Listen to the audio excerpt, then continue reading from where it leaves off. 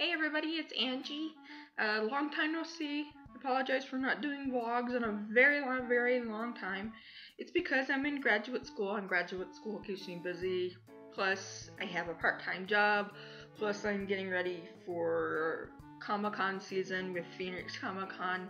I'm a panelist again, so yay. I'm going to do a really quick vlog because I went down to my town's food co-op, and I found something that was pretty awesome. I haven't tasted it yet, and I will do that on camera, but it is Flying Cauldron Butterscotch Beer, non-alcoholic butterscotch cream soda, which it's pretty awesome basically because it's butterbeer. It's Butterbeer, unsanctioned Harry Potter Butterbeer. And I was like, oh, that's pretty awesome, and I wanted to try it. I'm such a big Harry Potter fan. And let's do a taste testing. See if I can get it open even.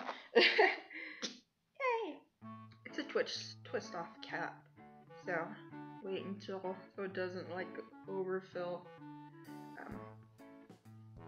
Smells like butterscotch, obviously.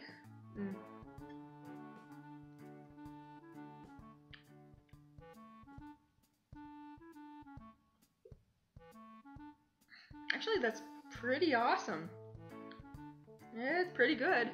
I've had like homemade butterbeer at fan events for Harry Potter. When I went to see Harry and the Potters in Tucson, they were selling butterbeer, which was butterscotch and like cream soda that was made by them, but this is pretty good. Pretty delicious actually. So if you have a chance, I'd give it probably 4.5 because this was pretty expensive for just a bottle. I forgot how much I paid for it, but yeah, the 5.5 was taken off because of the cost, but yeah, it's pretty awesome.